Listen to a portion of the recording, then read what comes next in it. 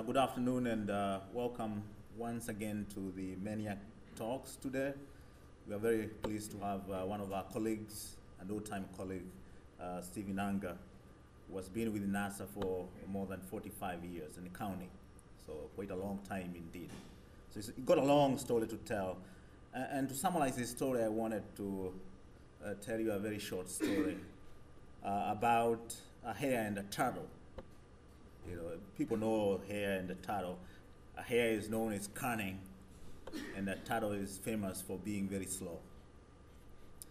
So the hare used to mock the turtle all the time. You guys were very slow. Why don't you try to move a little bit faster? And then the turtle decides to challenge the hare to a marathon, half marathon. And then they go on to their marks. You know, you're just coming from the Olympics, so you can imagine this race between the hare and the turtle. So they go to the starting point, and they start the race. And they invited all the animals to come, because this was going to be an epic battle. So invite all the animals to come witness this given race. Early in the morning, the king of the jungle, the lion, starts the race, and off they go. And you can imagine, of course, there is no competition here. And the hare is moving at almost 50 kilometers an hour, and the turtle is, just trotting along with the heads high at 10 kilometers an hour. So no competition, obviously. And they keep moving and moving. At some point, the hare looks back, you can't see the turtle. And it decides to take a short break under a tree. Unfortunately, goes to sleep. By the time we woke up, it was too late. The turtle had just come and passed and went all the way to the finish line. And everybody was surprised. Where is the hare? So he lost the race. So the moral of this story, some of you may know about it, is obviously it's always nice to be steady. Steady and sure and always going on. Don't be like the hare who thinks that this is a won competition, so I don't need to do anything. And he lost. So no one understands this lesson better than Steve. Steve, having been here for 45 years, knows the value of steadily moving along. And he has headed many projects, including being the project scientist for the Earth Observing Satellite and many other things. He's going to walk with us that journey, and he has done so many other things, including, he was just telling me a few minutes ago that he is even the president of a synagogue, very important role. So he has so many dimensions, there are so many dimensions to his career, and I can't wait to hear his story. Ladies and gentlemen, please help me welcome our speaker, Stephen Ungar. Thank you, George. Okay. That's an interesting story, and I think the turtle is very admirable, but I'm not quite sure whether I'm the turtle or the hare, because I have been accused of being a bit impetuous and running ahead and not always finishing. But at any rate, 45 years is, I think, an understatement. That's now exceeding 50, but that's okay too, as you'll see. Now, I haven't particularly rehearsed this. I'm a little bit jet lagged. That probably will help things go more smoothly. But I'm not going to talk about what you might think I'm going to talk about. And I'm going to take a cue from you as to exactly what I'm going to do. And hi, Bob. Good to see you. I had a picture with you in this presentation, but I've taken all those pictures out. Okay, it's not too incriminating.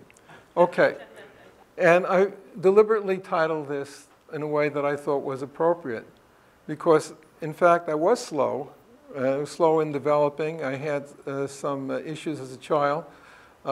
They have names for these things now, and I don't know if they're true or not true, but then the expression was, you're slow. Your kid has an IQ that doesn't reach 100, okay? Your kid is cockeyed. That was the expression then for people who had amblyopia and other situations. And I was very, very introverted in spite of that showman appearance, okay? And I was a little bit weird. Even back then, I was fascinated with the notion of what existed and what the world was. And my worldview was a little bit influenced by what would have been mistaken by others for retardation. I came from very, very, very humongous family, very, very large. And not because I had a lot of siblings.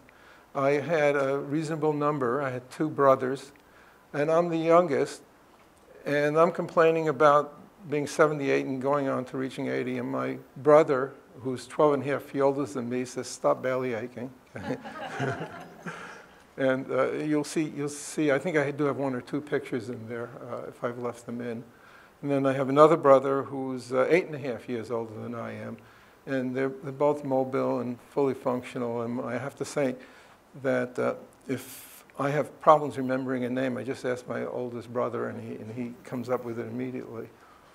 So for better or worse, I have to be prepared to continue my journey for several more years, likely. Okay.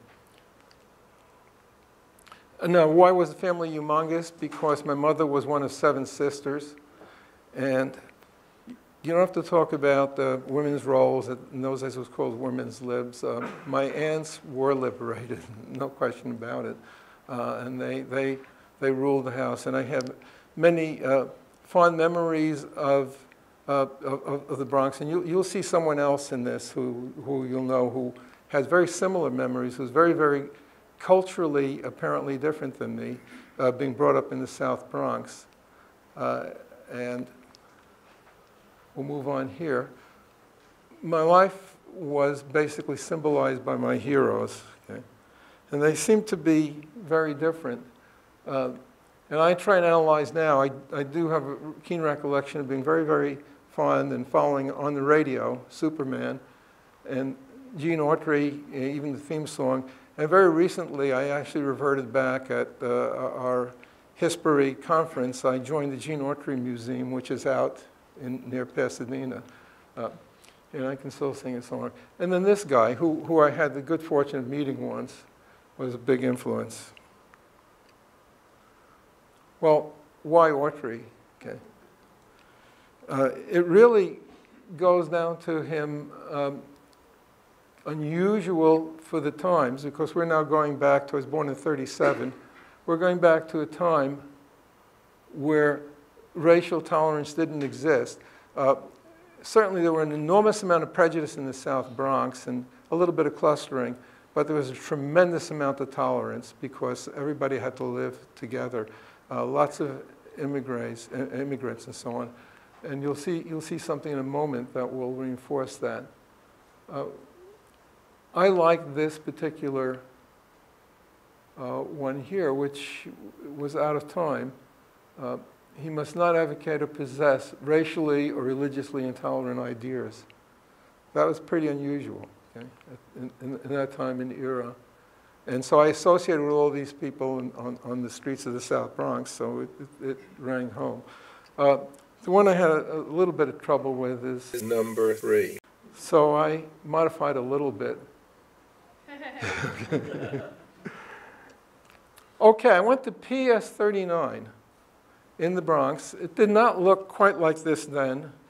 And it certainly a decade later was the whole neighborhood was in shambles. And it's now called Banana Kelly High School. Now, Banana Kelly is not a person. Banana Kelly is a street, Kelly Street. Okay, and it's shaped like a banana when it passes near the school. And it's an area that's being very fondly referred to as the playground of someone else who was born in 1937, just a few months before me. He was born in April. I was born December 31st, 1937, which really thrilled my father. He got a break for the entire year in terms of income tax. He got another deduction. This chap's name was Colin Powell. Okay. So among the many people I went to school with, there's the South Bronx. And Colin wrote this. I'll let you read this as I'm talking. Okay. I shared his experience, and it's interesting. He comes from a different cultural background. But again, I don't know if it's actually in this one. No, it's not. I encourage you to go retrieve this article if you can, because he talks of having a very large family, of the influence of the family, of they were not sufficient to keep him on the right path, but they were necessary. And his appreciation to what was to come. I took a track that was very similar to him. I went to PS 39, but he went on to Thomas Knowlton Junior High School. It's not in his article, I just know that he did. And my brothers did as well. And junior high school in those days consisted of 7th, 8th, and 9th grade. So people then went to high school only for 3 years. They entered as a sophomore. For a variety of reasons, my mother chose to send me on a long walk up Southern Boulevard toward Hunts Point, through Fort Apache to Bronx, to go to a place called PS 75, because my grammar school, PS 39, only went up to the 6th grade. So I needed the 7th and 8th grade. And that had a big influence in my life through Mrs. Kalinson was her name. She was my math teacher. I could barely draw, read, write, and everything, but I was initially chastised for doing long division in my own way. And much to my surprise, my youngest daughter, who was slightly handicapped, was also chastised after we moved to suburbia, because she had a different way of looking at things than the standard script. Okay? But at any rate, we both ended up at City College. And he was very noticeable because he was this very tall, slender, black, lightly skinned black cadet in the ROTC. Very friendly chap. He's also a member of the City College Alumni Association down here in Washington, and occasionally attends meetings. So we both got a tremendous education. We're going to be moving on to that. There were 3 schools in the city that were oriented towards science. The education system in New York City at that point was unbelievably excellent. I don't know why, I don't know how it can be replicated, I don't know why it hasn't spread everywhere. But it had specialty schools for whatever you wanted to be: music and art, performing arts, Bronx High School of Science, Stuyvesant High School, which I thought was the best, clearly. Okay? And it was the only, I think science may have been a little bit harder to get into. My middle brother went to science, and my oldest brother went to Stuyvesant. But it was kind of a junior macho school because it was into athletics and sports. And we played football against a team that was also from a high school that was an old boys high school way in the Bronx. We were all the way downtown. That was DeWitt Clinton High School, which we refer to as Dimwit Clinton. And I must say that another City College contemporary with me, Dan Golden, went to Dimwit Clinton High School, but that's another story. But he was a very, very bright guy, so don't misunderstand what I'm saying. Stuyvesant was very unusual. I actually applied, and initially my brothers were telling my mother to lay off of Steve, because they understood that I had some limited potential up until that point. And they actually came down and spoke to him, were advocating for me with the teachers and so on. But at any rate, I found through Mrs. Kalinson my interest in math. She was very, very encouraging. And she did encourage me to take the entrance exam to Stuyvesant. And I remember when they announced who had gotten in, and she read the list, and my name was not on the list. And I said, oh, okay. Kind of accepted that. And they said, oh, Steve, you got in. Okay. I didn't believe it, and I was dumbfounded. But that was a great opportunity, and that set me on the right track, because Stuyvesant was very unusual, had a long history, longer than any of the other schools that I mentioned. The Brooklyn Tech was the third one: Bronx High School of Science, Brooklyn Technical School, and Stuyvesant, always vying academically.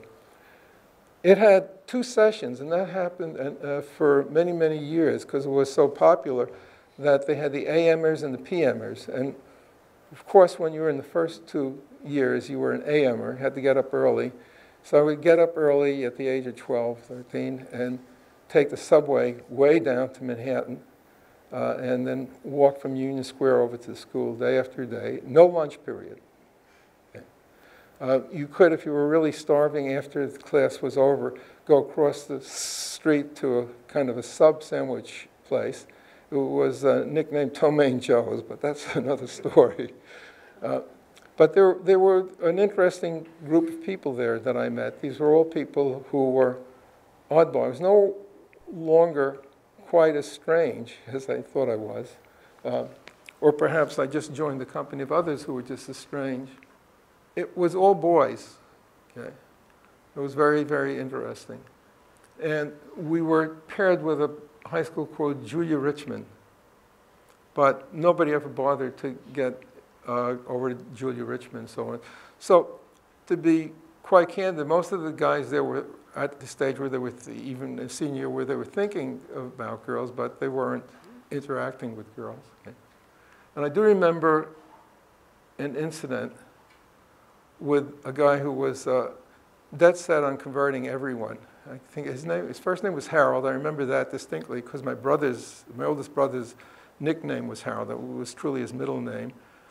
And he would keep coming up and trying to convert me, okay, frankly. And it went on and on and on endlessly. And so one day, I remember saying to him, much to the applause of everyone around me, Harold, you know, you're here, so do you save girls? And he said, yes, sure. So well, save me a couple for next Saturday night. But that was the degree of our interaction and sophistication with the fairer sex. But there was lots of shop and gym and other, you know, what they would call manly pursuits, because science had already become co-ed, and Brooklyn Tech, I'm not quite sure. That was over in a different borough, way far away. Anyway, I'm not sure whether they were. I think they were also all boys. But they were very, very much into this. They were into science, but they were also into climbing ropes, which I was not very adept at, and swimming. They had a pool in the school and competitive pool. I did manage to get a junior lifesavers thing and was able to serve as a lifeguard one summer. And that was big, and also football. Science certainly didn't have a football team, and we had our annual game on a place called Randall's Island, which was in between Queens, the Bronx, and Manhattan, out not far from another famous island called Rikers Island, which is close by, where the prison was. And we'd walk across the Triborough Bridge to attend the annual Thanksgiving Day game. And then it was a tremendous rivalry with a lot of, I guess, mental hostility. I don't think we ever really scrapped with the Clinton guys, and I think if we did, we probably would have gotten severely pounded, but we were noisy about it. Okay. Now this was important because it served as my entry into something called the Junior Astronomy Club. Okay. This had been around from the 30s and was formed by some people who had tremendous science interest. In those days, astronomy was supported by volunteers and amateurs. Amateur astronomers knew almost as much as the professionals. They didn't have the ability to have photometers attached to their telescopes. So they had organizations. One was called the AAVSO, the American Association of Variable Star Observers, and Margaret Mayo up in Cambridge, Mass. It's funny, I can't remember half the names of people I've met today, but this all comes back to me. And you would go out and you'd look at a star and you'd write down your estimate of the magnitude. You use binoculars. And they had this down, they really had it down to a science because they calibrated individuals. They understood, you know, that this guy would typically be a half magnitude lower in estimation than that guy. And they had rules and regulations and comparison stars. So that was one of them. And the other was the AMS. Okay? No, not the Meteorological Society. It's the American Meteor Society. Okay? And what we would do is the guys in the JSC would go up to Woodlawn Cemetery. You probably see that there on the map. At the end of the subway line in the Bronx, and practically walk into Yonkers. And there was a golf course there, actually, Mishula Golf Course. And we'd find a place, and you'd lie down, so somebody was looking zenith. And then if you had 5 guys, you'd each take quadrants, north, south, east, west. But ideally, you really wanted 9 guys. And you would look at northeast, southwest, and you'd be looking at that segment of the sky, and you'd stay there for endless hours under the presumption that at some point a meteor would show up, and you'd record it and where it was. And then that would all get bundled up and sent over to, the headquarters there. Okay.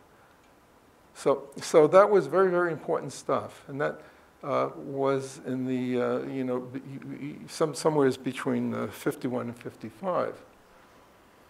Let's see, sleepless nights. The other thing was the Junior Astronomy Club met in Brooklyn. So I had this long, long trek from the Bronx to Brooklyn. Okay? And at that point, I'm now, approaching 16, 17.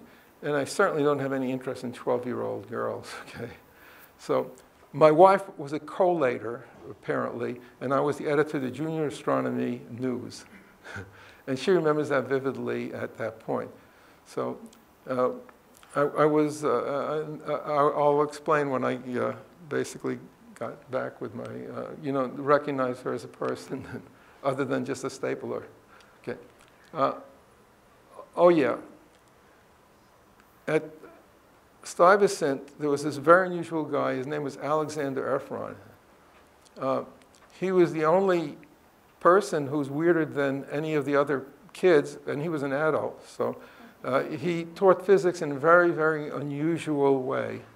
And we actually dubbed the course Efronics, and that caught my attention.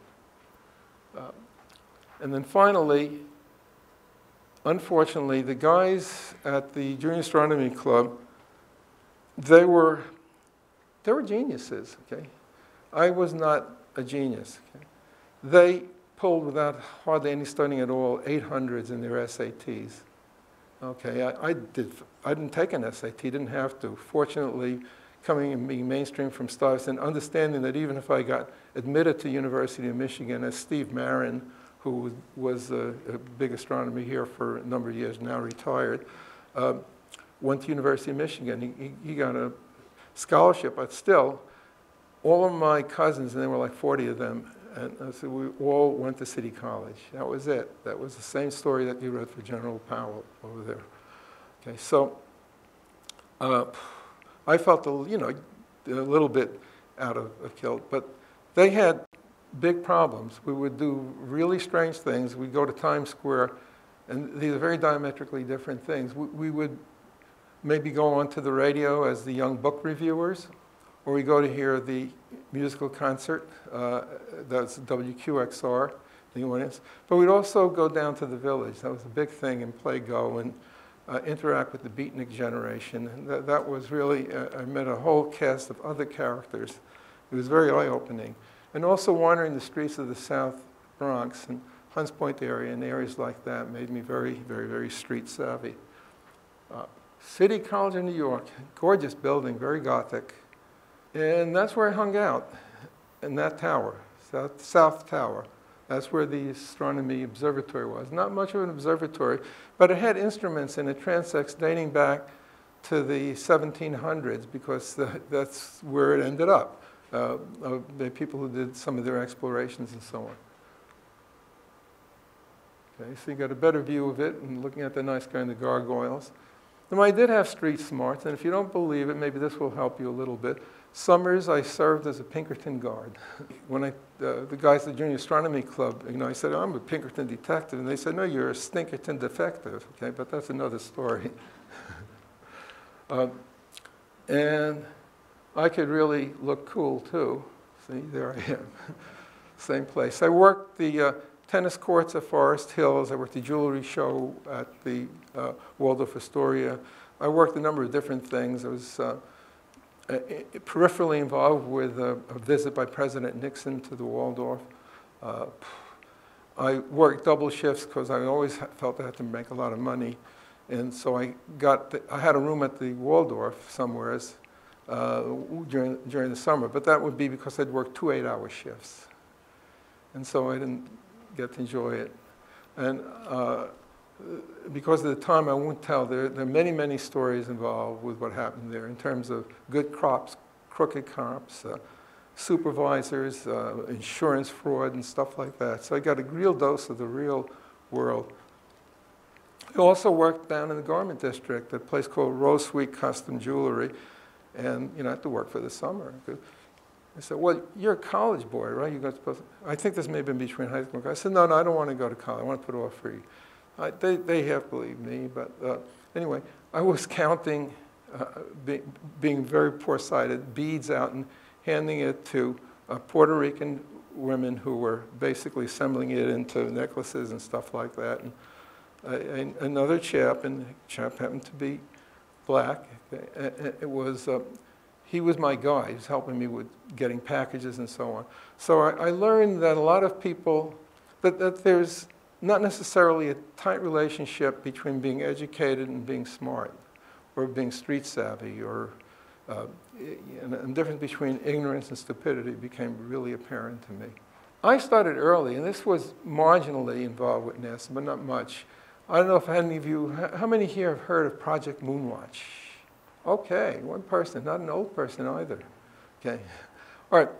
What happened was the Russians sent up Sputnik, and there was this big flurry in the amateur astronomy community.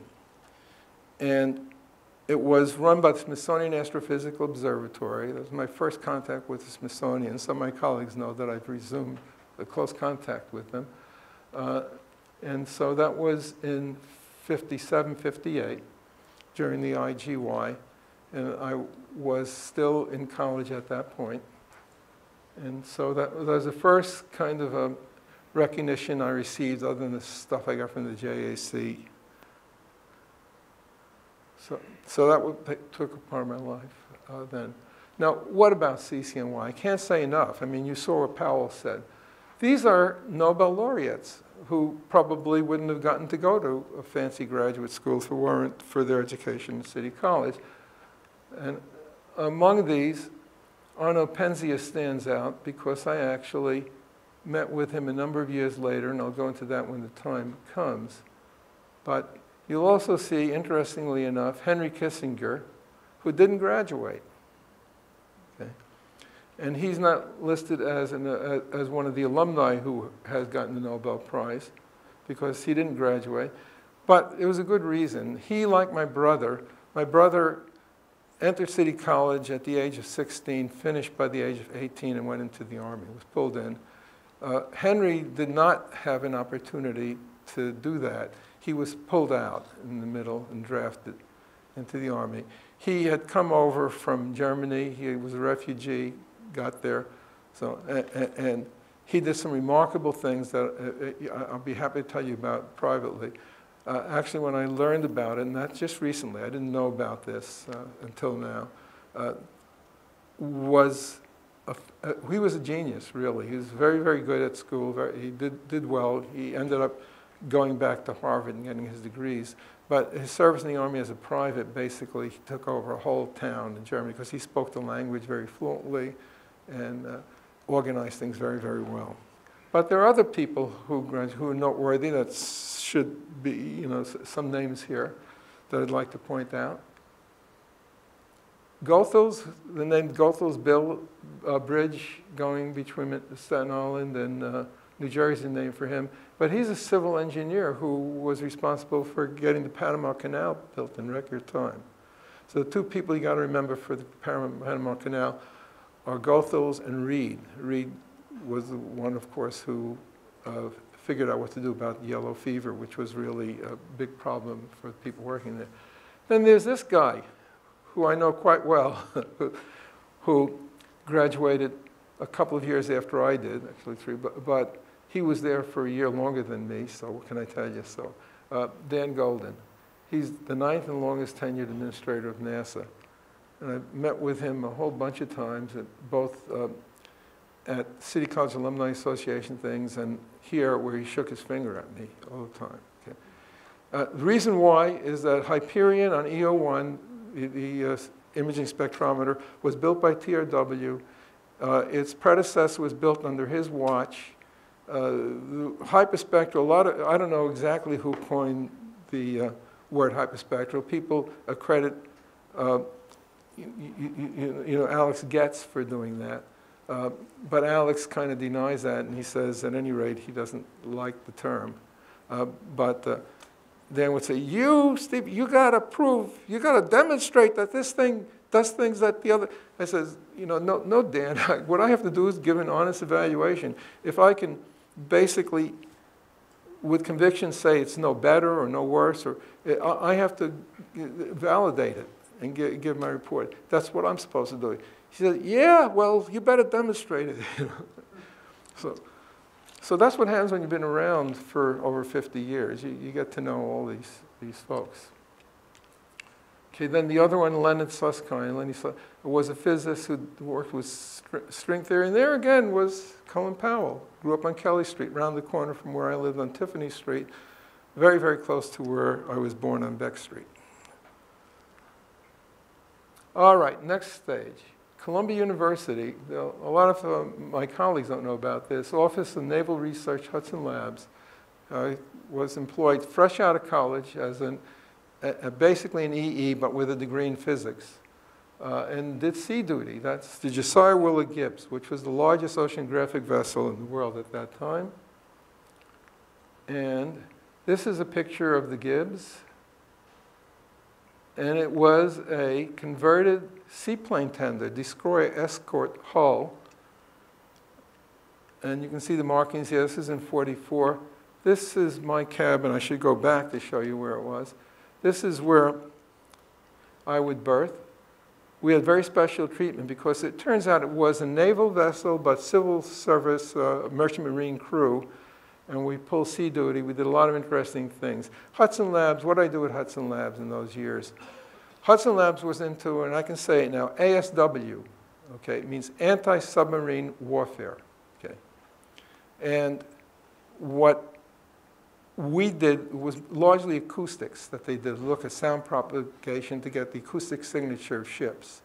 And a lot of this stuff has been declassified. Technology was used by NASA.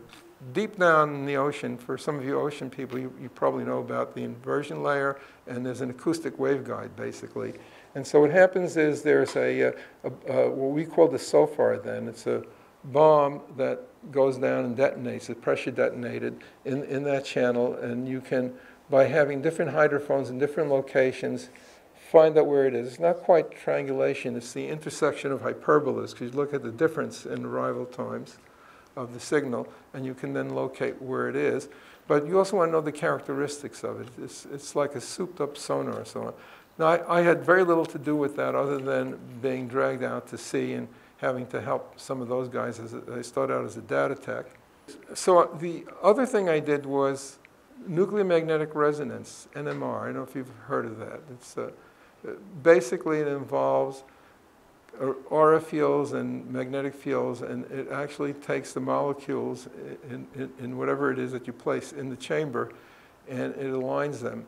And then you basically can look at the signal they're giving off as it basically misaligns back to where it originally was in the original configurations. So, and this is something that's quite remarkable that I just discovered. I bring your attention to the fact that I found my name on 3 papers I didn't know I was involved with. Okay.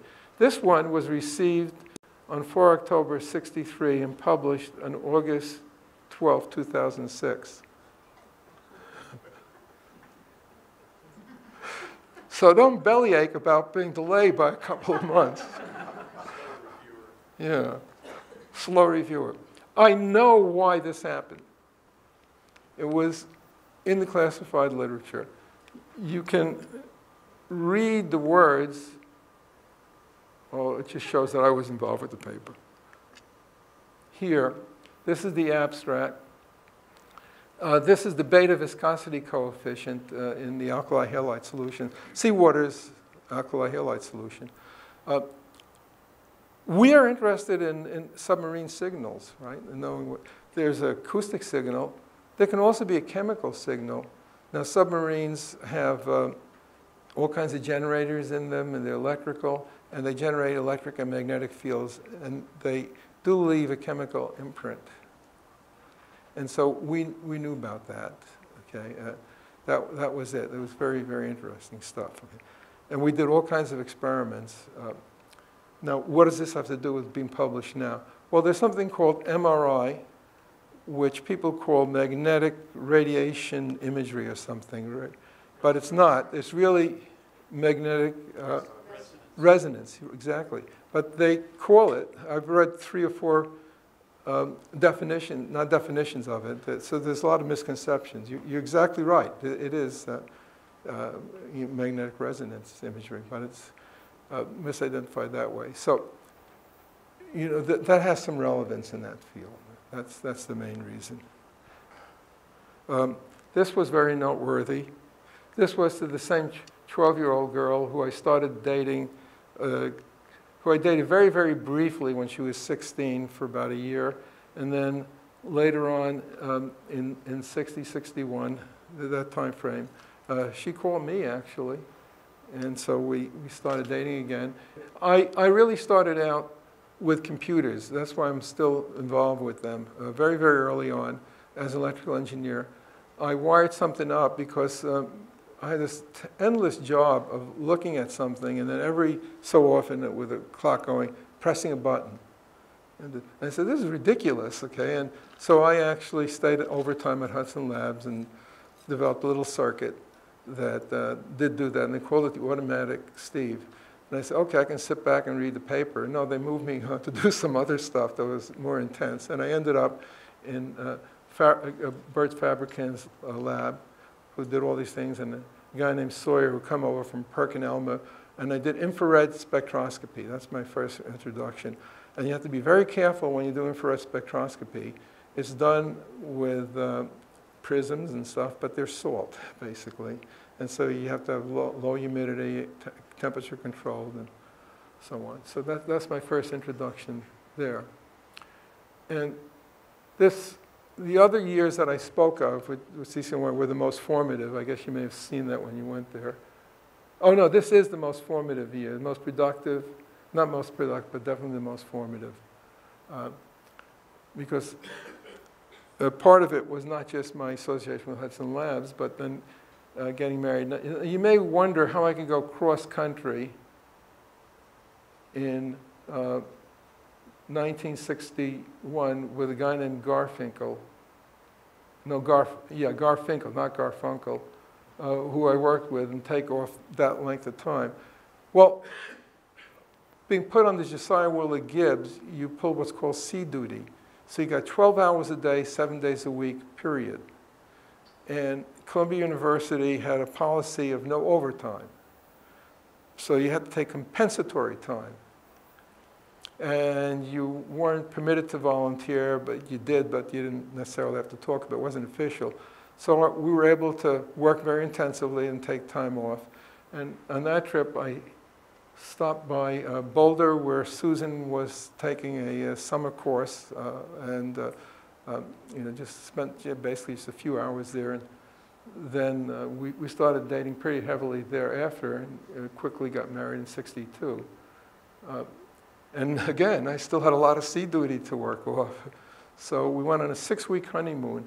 This time, instead of driving through Boulder, we went through the Trans-Canada Highway, which had only been partially completed, right to British Columbia, back down, with a mixture largely of camping out, tenting, and at one point staying in the Banff Springs Hotel, where we really, really splurged, and were probably taken advantage of by the snooty maitre d'. But it was an interesting experience. Now, we've been married now for 54 years, so let's date back a bit. Then in '63, we became father of Peter, May 4th, got married on June 11th. And I noticed people kind of mentally counting, and I said, well, it was a late-term baby. You know? So, in those days, things like that were important to people, for whatever reason. Okay.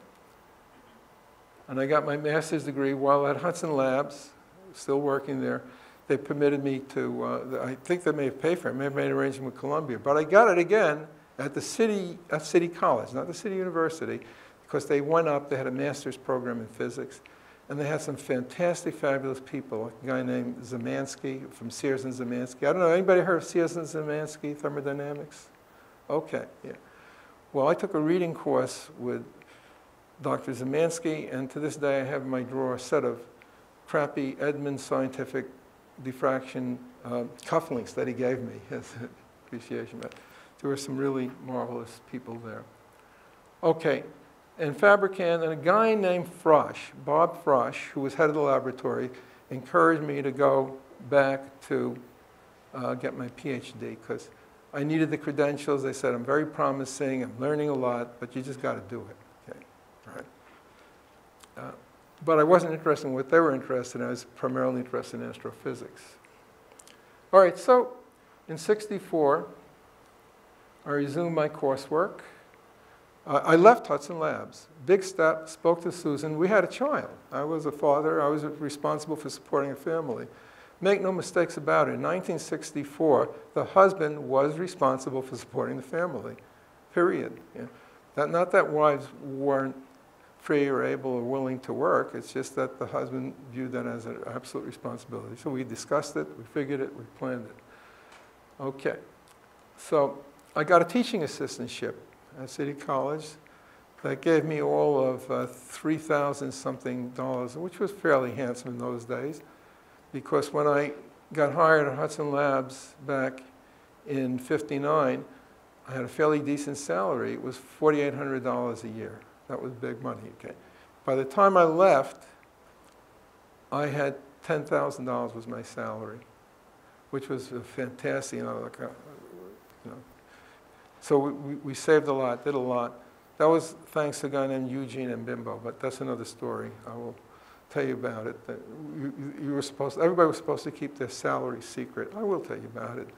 And Gene and I, because we decided that we weren't going to be envious of each other, but we were going to inform each other and then go indignantly to our supervisors and say, why aren't I making as much as Ungar? Or why aren't I making as much as Bimbo? So we seesawed it up to that point, at the point I left. And I think we both were very worthwhile to the labs. They appreciated us. Again, with this responsibility, I resumed my coursework with teaching assistantship. It's not easy to get I didn't feel it at the time, to get a master's degree at night in physics at a reputable university and work full time. But here I had to commit myself for the PhD because it would have been impossible. But I still needed to get some more support. So one of the faculty, not the faculty, one of my fellow students was actually in charge of the physics department at Queensborough, going for his PhD at community college. And he said he needed some help. He needed somebody to teach the Physics for Poets course, which I did. So I would teach in the day at City, and I would go over to Queensborough Community College in the evenings. By '67, well, in '66, we had a second child born, Lisa. And she turned out to be special needs. She was extremely premature. At that time, she was like a 1 pound something odd baby, which in those days was really miraculous.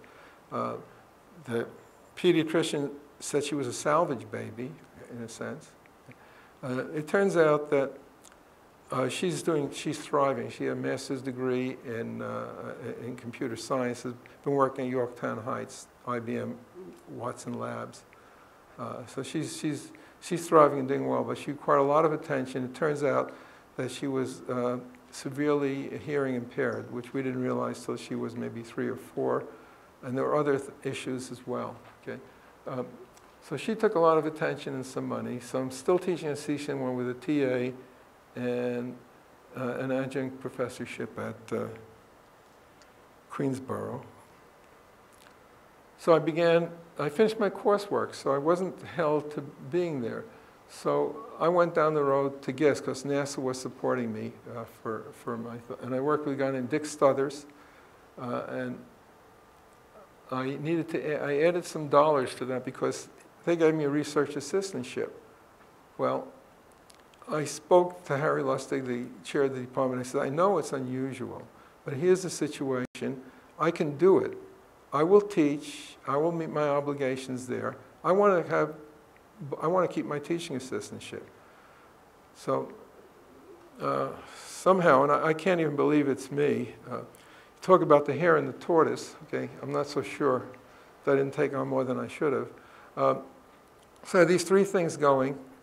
At that point, we had moved to a place called temporarily to Rushdale Village out in Queens, Jamaica, Queens. And somehow I got involved with the Volunteer Ambulance Corps to my so-called spare time.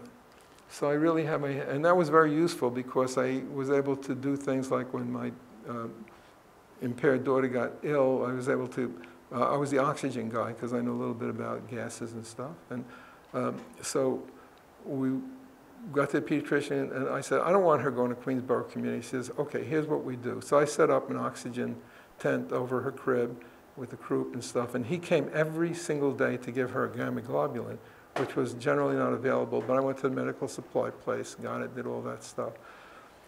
So there's more to life than just science, although I think of myself primarily, I self-identify as my abstracts as a physicist, because that's the way I like to view the world. I know Albert Einstein did the same thing, my other hero, where and I'm accused of, not thinking straight, okay? Because somebody will say that, and I'll just say something that comes. I don't quite understand why, but anyway. So I began preparation. Got that. Began stellar modeling of massive main sequence stars. My thesis was a joy eventually, because I started out doing what was called the Rayleigh-Jeans problem, which had to do with stellar formation. Okay? And my advisor, Dick Stothers, said, "Will you try this?" And I tried it for a year. I didn't get anywhere. And then Dick Stothers says, "Well, you know what? I'm not too surprised." And I said, "You're not?" He said, "Well, really good people have been working on this for a century." He said, "Well, you seem to have been pretty good." And I said, but not good enough for that. I said, "Give me something I can do," which he did.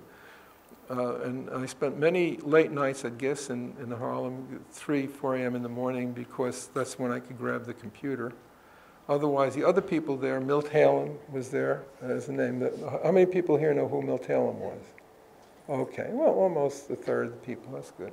He was head of the meteorology program at one point and also a computer guru. He was an applied mathematician from Courant Institute. He was at GIS. Al Arking was at GIS. Ishtiaq Rasul was at GIS. Steve Schneider was my roommate. I don't know if that means anything to you. He was a climate guy, very infamous. Tragically died in 2010. Then Mather, another young guy, worked with Pat Thaddeus in 72. He came to GIS. Whatever became of him? Oh, I think he got a Nobel Prize. Okay. I successfully defended my thesis in 70. I dropped my teaching assistantship at CCNY. And then I joined Columbia University. Then I had to join Columbia University Astronomy and Physics Department postdoc fellowship at GIS, along with some of my fellow postdocs, a guy named Jim Hansen, who you may have heard of as well. Go way back with him. Okay, now initially, I was into all kinds of fun things, okay, before JASTRO, the head of the lab, got to me. So I did an eclipse expedition. I got some neat memorabilia.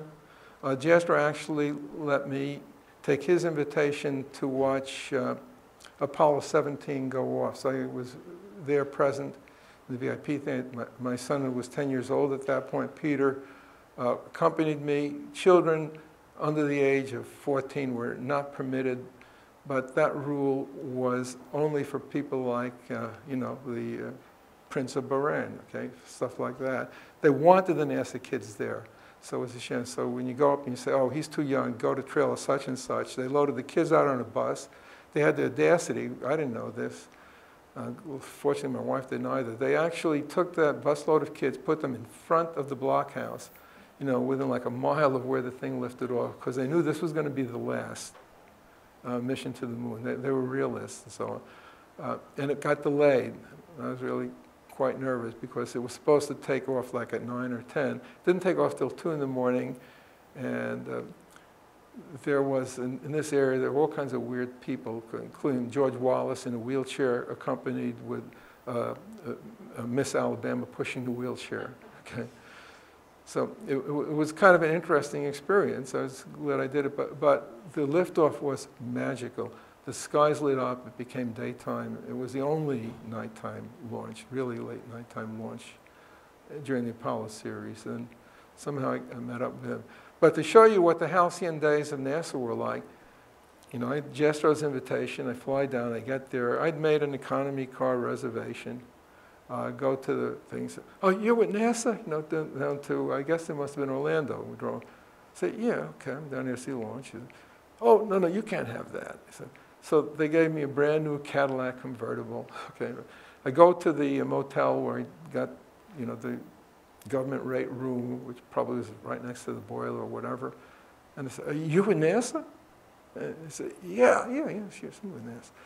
Okay, you know, no, you can't go to that. They gave me a poolside villa, okay, with the kid, and then they say, you're going to come, no, where can I go for breakfast? I would, you know, want to go down. So, no, we'll give you breakfast, it's included. So everyone was completely enraptured with NASA. That they felt that by doing anything, they were contributing to the space program. Of course, I had nothing to do with that. I was just a happy observer. Okay. We're doing good. From gifts to go. The one thing I'm going to miss is EO1, which is fine. Okay. This is more interesting, I'm sure, for you. From gifts to Goddard, these are things I've been involved with over the years. LACI, Large Area Crop Inventory Experiment. AgriStars is a successor. I met Jastro in the early 70s, around 72, when I first got on board, said, get some Earth Resources money, and I met Bill Stoney, and somehow we got involved. At first, the people down at Houston were kind of very suspect of us, because they did have their own group, where Purdue and ERM were very heavily involved. But GISS got accepted after a while. We did good stuff. We had good people.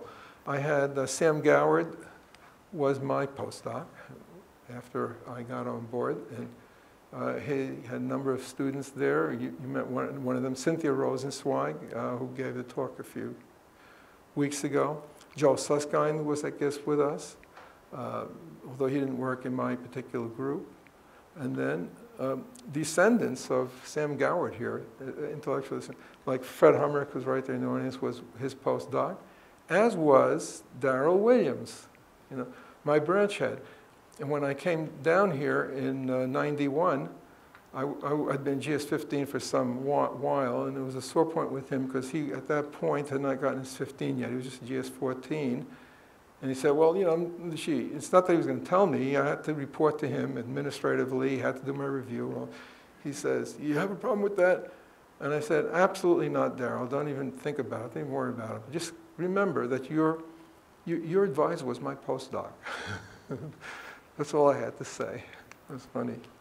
So then there was the algorithm development we did at GISS, supported by the money in AgriStar's Landsat definition team. I was very involved with that. GISS Airborne Spectrometer, which was kind of the forerunner of an instrument that rivaled what Alice Getz was doing. Had a relationship with Dartmouth and Krell, the soil moisture measurements. Then all hell broke loose. There was somebody here at Goddard who felt that New York was unsafe and he wanted GISS to come down. It's about the same time that Jastro was investigated by the IG. A number of us were in the middle of that investigation and were being intimidated for a variety of reasons. But the intimidation was a mechanism for getting us to spill the beans. There were no beans to spill. He was careless, like some politicians we know, but not for personal gain. Okay? But at that point, Hansen took over the labs and had to change his habits. He was a nocturnal person and came in at 6:30 in the morning just to make sure everything went all right, and he saved the lab. And I was ordered down here, and I came down here for a while. Then I had to choose between staying down here or losing my family, okay, because they weren't moving, okay. And so I applied for and got a leave of absence over the objections of human resources here. I spoke to, you know, usually people who seem to be trying to encumber things like our legal group and so on. They're usually the best people to turn to. If you go to them and say, I don't want to do that, you say, this is my situation, tell me what I can do. And Larry Watson said, that's illegal, he can't do that. Okay. I was backed up by Vince Solomons, who was division chief, was in my corner at that time. The branch head was not, and the director wasn't, the directorate guy wasn't. But at any rate, I did get my leave of absence. I had 3 choices: Le Mans Geophysical Observatory, directly across the river from Hudson Labs, U.S. Military Academy at West Point. That would have only been a 9-month appointment, but I would have gotten a house up there. But I was within almost a commute distance because I lived up in the Hudson Valley. Or IBM, T.J. Watson, IBM Labs. And I elected that, and there were 5 Nobel laureates there at the time. Okay. So it was a great experience. I was there for a year. They're primarily interested in medical imaging. And by the time that ended, and I had to return to civil service at the end of my year of leave of absence, it turns out that the director was kicked upstairs. Okay? Became an assistant to the director of the center. And Vince Selmanson aspired to directorship. And he says, Steve, you know, welcome back. Don't worry about a thing. He said, we'd love to have you down here, but you come when you're ready, when your family's ready. You just go to get, but you will report to you know, ultimately it was Charlie Schnetzler.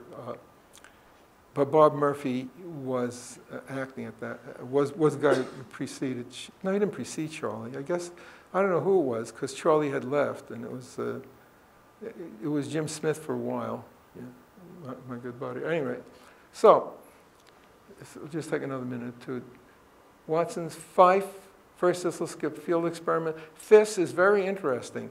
It's a triple nested algorithm. It's the Fife information system, and Fife is the first oscilloscope field experiment. And oscilloscope is an international satellite land climatology project. Is that right? Yeah, I got it. Wow. I did very little. I was basically I was back at GIS, even though, you know, this was afterward, this is before I came down. And Fred Humrick and Dave Landis, who are here now, were basically the guts of this thing. And the person who really oversaw what they did was an absolute lunatic whose name was Don Strebel, who I've lost contact with, but Fred still has contact with him. But I was the nominal project scientist, I guess, because they needed a civil service. That's what Piers needed. Now in Fife, Piers conned me into doing a number of things. Okay? First of all, I worked with the guys at Dartmouth and Krell, Coal Regions Research and the U.S. Army Corps of Engineers. So they were very interested in soil moisture. Not for the reasons we are. They want to know about tractability of moving tanks and stuff like that. Okay? So there was this big wall, and I handed it to them, and they threw it over the wall. Okay? So the Dartmouth guys developed a soil impedance probe, and I went across the continent making these non-destructive measurements of soil moisture. And volumetric, not gravimetric. And that was very, very important because that's what the L-band microwave radiometer saw. The total, you know, amount of what, not the way, because the bulk density just drops out of it if you just measure it directly. So I did that. I did these transects. And then at other times when I wasn't doing it, I was on the C-130, which was flying low because a guy named Jim Wang, I guess was his name, was hanging out the back. The door was open with the radiometer and making these measurements. And I was operating the mast. It was the first time Mike's instrument was off of the airplane. And so he, basically, I was doing those measurements as well. And then finally, well, the 3. So okay. So I'm going to skip Corex, which was Tristan, Russia. Boreas, you know about. So recently, MODIS, I was involved with calibration. That's how I got involved with that. Parallel and data system, EO1, COS, and GEO, and IEEE. Now I'm going to stop because the next thing was going to be an overview of EO1, and that's just too involved. I'll just show you this particular one, which just shows you the degree of involvement I had. That was at 2 a.m. in the morning before it went. I was really hands-on. That's my satellite. That's what I feel about it in my ship. Okay. Now I'm going to go to the very end here. There's some neat pictures. And just close. You'll have to come to my EO1 talk. That's all there is to it.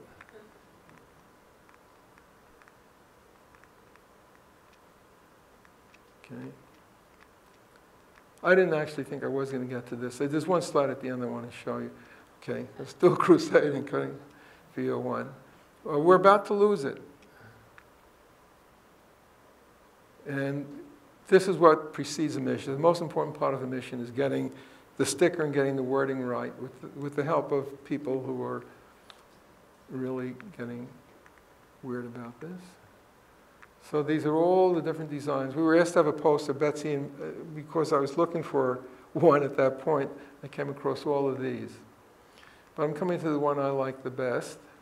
And it's the one after this.